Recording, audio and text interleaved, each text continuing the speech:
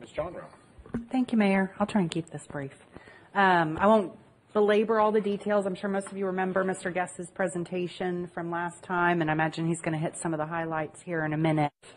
But the thing is that these deadly infections, there's something we can do about it. And what we can do is call on governmental representatives that are higher up the chain of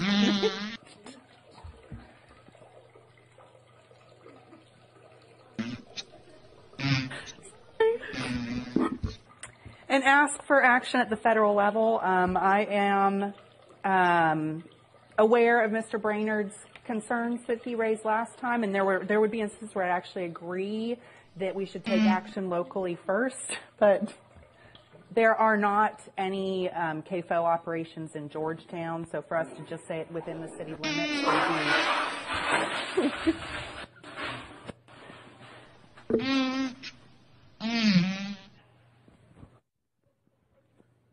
would be an empty gesture.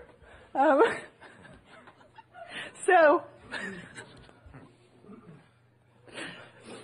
and also these diseases don't know any boundaries. So a state-by-state approach would just mean that